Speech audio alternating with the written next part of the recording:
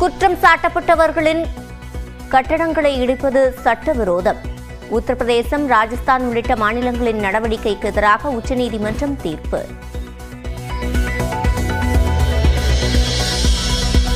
November 20 திமுக உயர்நிலை செயல் திட்ட குழு கூட்டம். முதலமைச்சர் மு.க. ஸ்டாலின் தலைமையில் நடைபெறும் என துரைமுருகன் அறிவிப்பு. சென்னையில் ஆபரண தங்கத்தின் விலை மேலும் 320 ரூபாய் குறைந்தது. ஒரு சவரன் 56,360க்கு விற்பனை.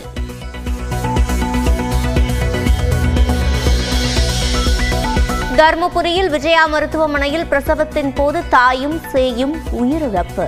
மருத்துவரின்றி செவிலியர் சிகிச்சை அளித்ததால் இறந்ததாக கூறி உறவினர்கள் போராட்டம். சென்னையின் ஒரு சில பகுதிகளில் இன்று பகல் நேரத்தில் மழை பெய்யும் என தனியார் வானிலை ஆய்வாளர் பிரதீப் ஜான் தகவல். கோவை, ஈரோடு மற்றும் டெல்டா மாவட்டங்களில் இன்றும் நாளையும் மழைக்கு வாய்ப்பு எனவும் கணிப்பு. புதுச்சேரியில் இரவில் பெய்த மழையால் ரெயின்போ காலனி பகுதியில் குடியிருப்புகளை சூழ்ந்த மழைநீர்.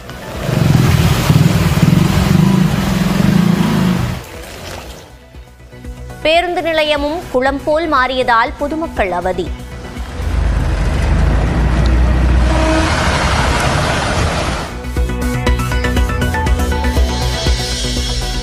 மயிலாடுதுறை மாவட்டத்தில் நள்ளிரவில் வெளுத்து வாங்கிய கனமழை. சீர்காழியில் 14 சென்டிமீட்டர் மழை பதிவு.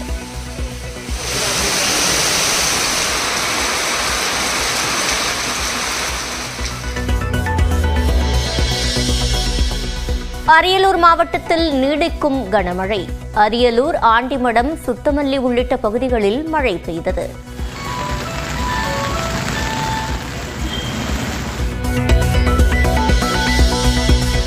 சென்னை திருவொற்றியூரில் வாயு கசிவு ஏற்பட்டதாக கூறப்படும் விக்டரி பள்ளி திறப்பு. 9 நாட்கள் விடுமுறைக்கு பின் பள்ளிக்கு வந்த மாணவர்கள்.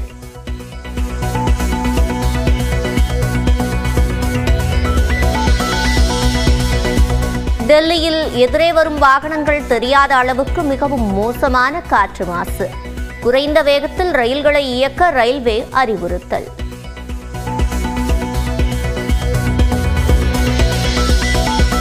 திருப்பதி மலையில் விடிய விடிய வெளுத்து வாங்கிய கனமழை. தாழ்வான பகுதிகளில் தண்ணீர் தேங்கியதால் இரவில் அவதியடைந்த பக்தர்கள்.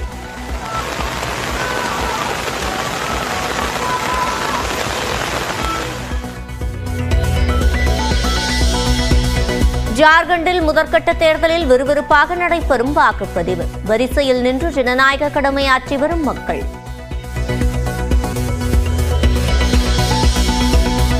வயநாடு மக்களவைத் தொகுதி இடைத்தேர்தலில் வரிசையில் நின்று வாக்களிக்கும் மக்கள். வாக்குச்சாவடிக்கு சென்று ஆய்வு செய்த பிரியங்கா காந்தி. வயநாட்டில் ஜிப்லைனில் பயணம் செய்த காங்கிரஸ் மூத்த தலைவர் ராகுல் காந்தி.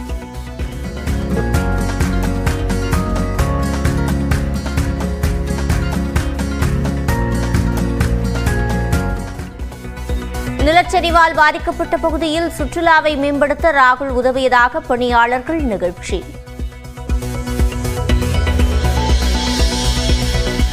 அரசு விரைவு பேருந்துகளில் நவம்பர் 21 முதல் வரும் ஜனவரி 20 வரை முன்பதிவு செய்வோருக்கு சிறப்பு குலுக்கல். பைக், டிவி, ஃபிரிட்ஜ் பரிசாக வழங்கப்படும் என அறிவிப்பு.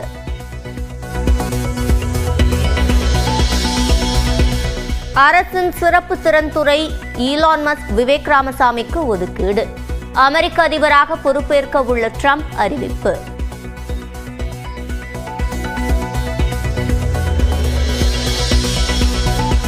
மூன்றாவது T20 போட்டியில் தென்னாப்பிரிக்காவுடன் இன்று பல பரீட்சை நடத்தும் இந்தியா. ரவி பிஷ்னாய்க்கு பதில் ரமன்தீப் சிங் இந்திய அணியில் அறிமுகமாக வாய்ப்பு. தர்மபுரி விஜயா மருத்துவமனையில் பிரசவத்தின் போது தாயும் சேயும் உயிரிழந்த நிலையில் உறவினர்கள் தர்ணாவில் ஈடுபட்டனர். இதுகுறித்த விவரங்களை செய்தியாளர் சுகுமாரிடம் கேட்கலாம். சுகுமார், முழுமையான விவரங்கள். சிவரஞ்சனே, தருமபுரி அருகே உள்ள விஜயா மருத்துவமனையில் நேற்று இரவு பிரசவத்திற்காக சேர்க்கப்பட்ட சந்தியா என்ற பெண்ணுக்கு இரண்டாவதாக குழந்தை பிறக்கும் பொழுது அதிக ரத்தப்போக்கு மட்டும் ஏற்பட்டதன் காரணமாக தாயும் சேயும் இறந்துள்ளதாக தற்பொழுது உறவினர்கள் அந்த மருத்துவமனையை முற்றுகிட்டு தர்ணா போராட்டத்தில் ஈடுபட்டு வருகின்றனர். அதாவது கோகுலகிருஷ்ணன் மற்றும் சந்தியா இருவரும் திருமணமாகி 4 வருடங்கள் ஆகிறது. இவர்களுக்கு ஏற்கனவே 2 வயதில் ஒரு பெண் குழந்தை இருந்த நிலையில் சந்தியா மீண்டும் கருவுற்று தற்பொழுது அந்த நிலையில் இந்த விஜயா, அதாவது தருமபுரி குமாரசாமிப்பேட்டையில் உள்ள விஜயா மருத்துவமனையில் அவங்க தொடர்ச்சியா சிகிச்சை பெற்று வந்தனர். இந்த நிலையில் நேற்று இரவு விஜயாவுக்கு பிரசவ வலி ஏற்பட்டு அங்கிருந்து தகவல், அதாவது வலி ஏற்பட்டுள்ளது. மருத்துவமனைக்கு போன் செய்து மருத்துவர் இருக்கிறார்களா, அதாவது பிரசவ வலி ஏற்பட்டு உள்ளது என கூறிய மருத்துவர் இருக்கிறார் என கூறிய பிறகு அங்கிருந்து அவர்கள் வாகனத்தின் மூலம் மருத்துவமனையில் சேர்ந்து இரவு சுமார் 3 மணி அளவில் விஜயாவுக்கு வலி அதிகமாக ஏற்பட்ட போது அந்த மருத்துவமனையில் மருத்துவர்கள் இல்லாமல் செவிலியரும் உதவியாளர் மட்டுமே இருந்ததாகவும் அப்பொழுது அவர்கள் அவர்களுக்கு சிகிச்சை வழங்கப்பட்ட பொழுது சந்தியாவுக்கு அதிகப்படியான ரத்தப்போக்கு ஏற்பட்டுள்ளதாகவும் உடனடியாக மருத்துவர்கள் உறவினர்களிடம் சந்தியாவுக்கு ரத்தம் தேவைப்படுகிறது என கூறி உடனடியாக அறுவை சிகிச்சை மூலம் எடுக்க வேண்டும் என சொல்லியுள்ளன. உறவினர்கள் அதற்கு ஒத்துக்கொண்டு அறுவை சிகிச்சை செல்லும்போது ஏற்கனவே குழந்தை இறந்து விட்டதாகவும் அதுக்கு சந்தியாவுக்கு அதிகடியான ரத்தப்போக்கு ஏற்படுது, உடனடியாக ரத்தம் தேவைப்படும் என கூறியுள்ள நிலையில் அதற்கும் அவர்கள் உறவினர்கள் சந்தியாவது உயிர் பிழைத்தால் போதும் என கூறியுள்ளனர். இந்த நிலையில் சந்தியாவை திடீரென்று இந்த மருத்துவமனையில் போதுமான உபகரணங்கள் இல்லை, இவர்களை உடனடியாக தருமபுரி அரசு மருத்துவக் கல்லூரி மருத்துவமனைக்கு கொண்டு போய் சேர்க்க வேண்டும் என கூறியுள்ளனர். உறவினர்கள் சந்தேகமடைந்து சந்தியாவை காட்டும்படி கேட்டுள்ளனர். ஆனால் அவர்கள் சந்தியாவை காட்டாமல் மருத்துவக் கல்லூரி மருத்துவமனைக்கு கூட்டிச் சென்றனர். அங்கு பரிசோதித்த மருத்துவக் கல்லூரி மருத்துவமனை டாக்டர்கள் ஏற்கனவே சந்தியா இறந்து விட்டதாக தெரிவித்துள்ளனர்.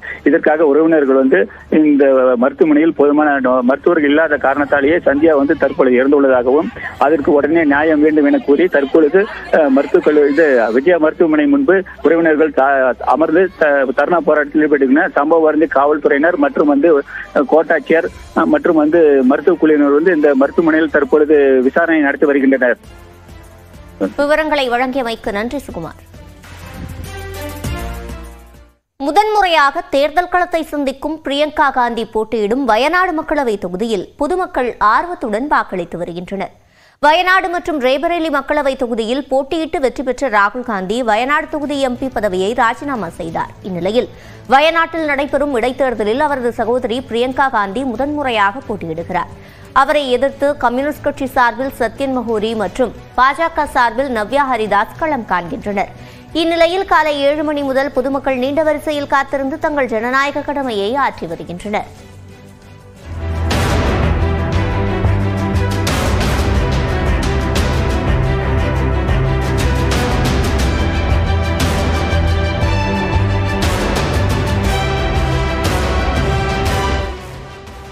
வயநாட்டில் தனது வாக்கினை செலுத்திய பாஜக வேட்பாளர் நவ்யா ஹரிதாஸ் பணம், மது கொடுத்து வாக்காளர்களை கவர காங்கிரஸ் முயற்சிப்பதாக குற்றம் சாட்டினார். 3 மாவட்டங்கள் 7 சட்டமன்ற தொகுதிகளை உள்ளடக்கிய வயநாடு மக்களவை தொகுதியில் சுமார் 14 லட்சம் பேர் வாக்களிக்க தகுதி பெற்றுள்ளனர். இந்நிலையில் வயநாட்டில் உள்ள வாக்குப்பதிவு மையம் ஒன்றை பிரியங்கா காந்தி பார்வையிட்டார். பின்னர் செய்தியாளர்களை சந்தித்த அவர் வயநாடு மக்கள் தனக்கு காட்டிய அன்பை திருப்பி செலுத்துவதற்கு வாய்ப்பு வழங்குவார்கள் என்று நம்புவதாக கூறினார்.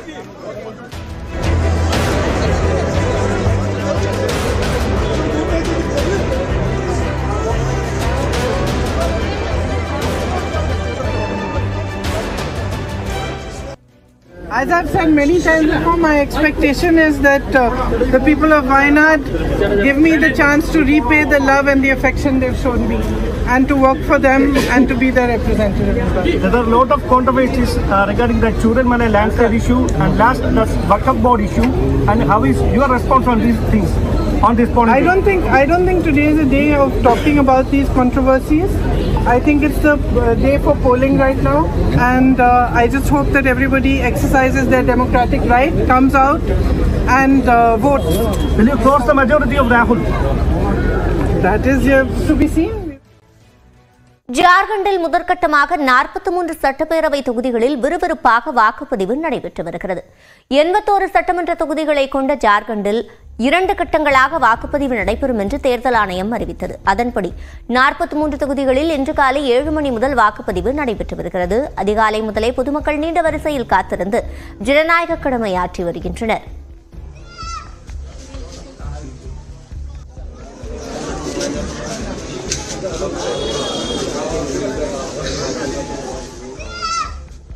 ராஞ்சியில் தேர்தல் அதிகாரிகள் மேளம் அடித்து வாக்காளர்களை உற்சாகமாக வரவேற்றனர்.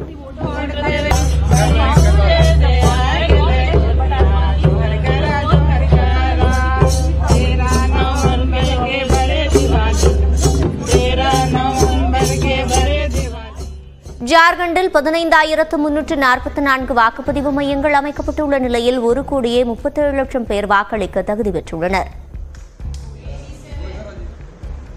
இதேபோன்று ராஞ்சியில் மத்திய பாதுகாப்புத்துறை இணையமைச்சர் சஞ்சய் சேத் தனது வாக்கினை செலுத்தினார். பின்னர் செய்தியாளர்களை சந்தித்த அவர் பாஜக தனிப்பெரும்பான்மை பெற்று ஆட்சி அமைக்கும் என்று கூறினார். ஐக்கிய ஜனதா தளம் கட்சி வேட்பாளரும் பாஜக முன்னாள் மாநில தலைவருமான சர்யூ ராய் ஜாம்ஷெட்பூர் மேற்கு தொகுதியில் தனது வாக்கினை செலுத்தினார். இந்நிலையில் ஜார்க்கண்ட் மாநிலம் கிழக்கு ஜாம்ஷெட்பூர் தொகுதியில் போட்டியிடும் காங்கிரஸ் வேட்பாளர் அஜய்குமார் வாக்களிக்கும் முன்பு ஹனுமர் கோயிலில் வழிபாடு நடத்தினார். அதனைத் தொடர்ந்து வாக்குப்பதிவு மையத்திற்கு சென்ற அவர் தனது ஜனநாயக கடமையை ஆற்றினார்.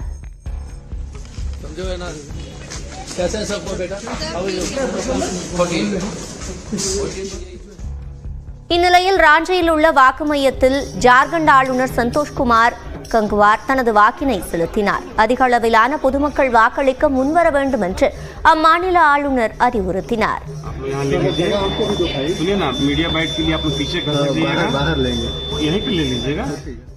இதேபோன்று 10 மாநிலங்களில் 31 சட்டப்பேரவை தொகுதிகளிலும் இடைத்தேர்தல் விறுவிறுப்பாக நடைபெற்று வருகிறது. ராஜஸ்தானில் 7, மேற்கு வங்கத்தில் 6, அசாமில் 5, பீகாரில் 4 தொகுதிகளில் பொதுமக்கள் காலை 7 மணி முதல் வரிசையில் காத்திருந்து வாக்களித்து வருகின்றனர். கர்நாடகாவில் 3, மத்திய பிரதேசத்தில் 2, சத்தீஸ்கர், குஜராத், கேரளா, மேகாலயாவில் தலா 1 தொகுதிகளிலும் இடைத்தேர்தல் விறுவிறுப்பாக நடைபெற்று வருகிறது.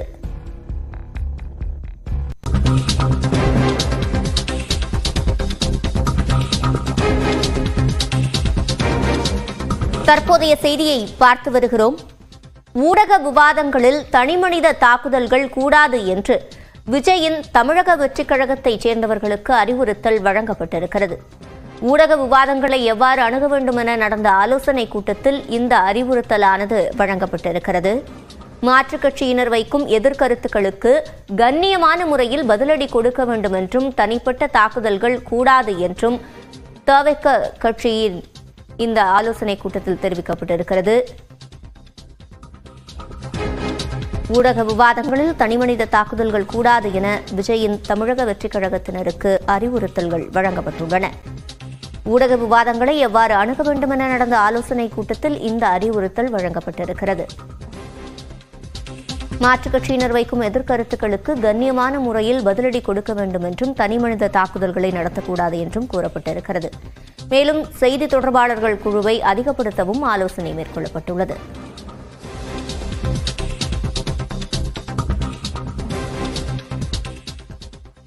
புதுச்சேரியில் நள்ளிரவு முதல் அதிகாலை வரை பெய்த கனமழையால் 300க்கும் மேற்பட்ட குடியிருப்புகளை மழைநீர் சூழ்ந்துள்ளது. புதுச்சேரியின் பல்வேறு பகுதிகளில் நள்ளிரவு முதல் அதிகாலை வரை கனமழை பெய்தது. குறிப்பாக தற்காலிக பேருந்து நிலையம், விமான நிலையம், லாஸ்பேட்டை, கருவடிக்குப்பம் உள்ளிட்ட பகுதிகளில் கனமழை கொட்டியது. இதனால் ரெயின்போ நகர், சூரியகாந்தி நகர், எழில் நகரில் சுமார் 300 வீடுகளை மழைநீர் சூழ்ந்தது.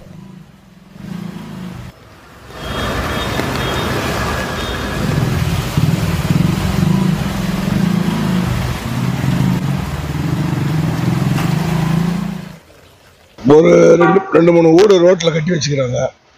அதை எடுக்கிறதுக்கு எல்லா கவர்மெண்ட்டும் யோசனை பண்ணுது.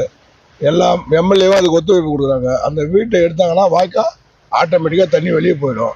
அதை எடுக்க மாட்டாங்க. அதனால தான் இவ்வளோ ப்ராப்ளமே. எப்போ சின்ன மழை பெஞ்சா கூட ரோட்டில் ஒரு இருப்பளவு முட்டிக்கால் தண்ணி வந்து போகுது. 20 இயர்ஸாக இங்கே தான் இருக்கும். எப்பயுமே மழை ஒரு மேக்ஸிமம் 5 hours பெஞ்சா அப்படி தான் நின்றோம். நானே வண்டி நிறுத்துறதுக்கு இடம் இல்லாமல் தெருவா அலைஞ்சிட்டு இருக்கோம். சுத்தமாக இடம் இல்லை. வாய்க்கால்களை ஆக்கிரமித்து வீடுகள் கட்டப்பட்டதால் மழைநீர் தேங்கியதாக கூறப்படுகிறது. இதேபோன்று கடலூர் சாலையில் உள்ள தற்காலிக பேருந்து நிலையத்திலும் மழைநீர் குளம் போன்று தேங்கியதால் பயணிகள் மிகுந்த சிரமத்திற்கு ஆளாகினர். இதேபோன்று கோவை மாநகரின் பல்வேறு பகுதிகளிலும் மிதமான மழை பெய்தது. குறிப்பாக ராமநாதபுரம், காந்திபுரம் ரயில் நிலையம், சாய்பாபா காலனி, இடையர்பாளையம், வடவள்ளியில் மழை பெய்தது. கவுண்டம்பாளையம், ரேஸ்கோர்ஸ், உக்கடம், துடியலூர், கணபதி, சரவணம்பட்டி உள்ளிட்ட இடங்களிலும் மிதமான மழை பொழிவை காண முடிந்தது. இதனால் பள்ளி, கல்லூரி மற்றும் பணிக்கு மழையில் நனைந்தபடியே சென்றனர்.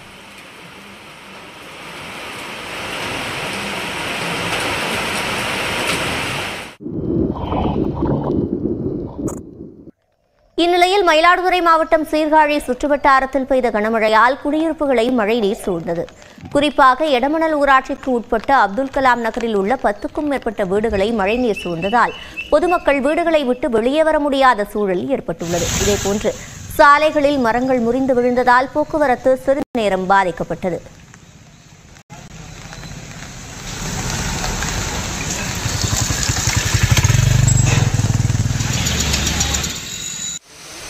இதேபோன்று மயிலாடுதுறை மாவட்டத்திலும் நள்ளிரவு முதல் அதிகாலை வரை இடியுடன் கூடிய கனமழை பெய்தது. அதிகபட்சமாக சீர்காழியில் 13.6 சென்டிமீட்டரும், கொள்ளிடத்தில் 13.4 சென்டிமீட்டரும் மழை பதிவாகியுள்ளது. செம்மனார் கோவில், மஞ்சளாறு, பொறையார், மணல்மேடு உள்ளிட்ட பகுதிகளிலும் மழை பொழிவை காண முடிந்தது.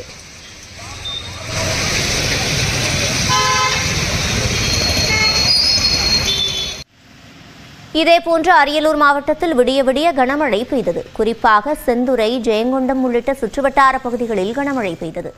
ஜெயங்கொண்டத்தில் அதிகபட்சமாக 8 சென்டிமீட்டரும், செந்துறையில் 6.6 சென்டிமீட்டரும் மழை பதிவாகியுள்ளது. ஆண்டிமடம், சுத்தமல்லி, குருவாடி, தாப்பழூர் உள்ளிட்ட இடங்களில் மழை பொழிவை காண முடிந்தது.